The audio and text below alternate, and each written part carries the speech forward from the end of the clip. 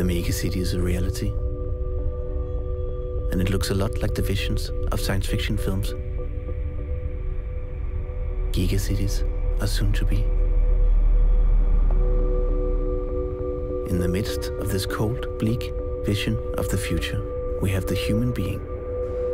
It is personal, warm, social. Nobody knew that the way we built cities had any influence on lifestyles and people's life.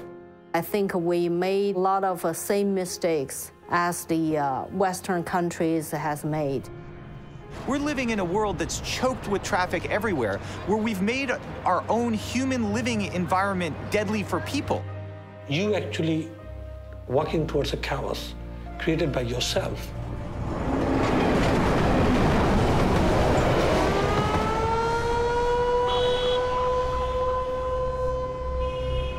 City planning has been going on for quite a number of years with a rather incomplete toolbox.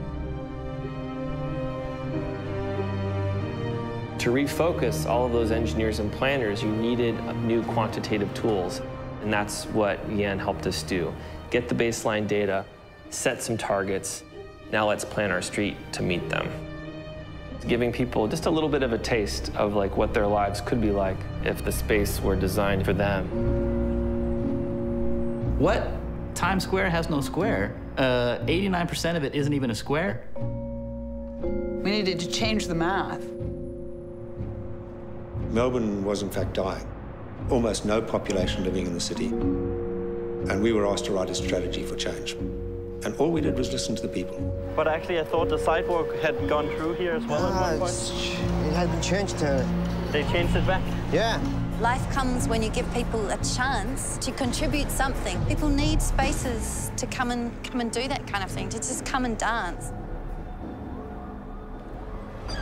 If you see life, if you see how it grows, then when you grow up, you will take care of lives of others.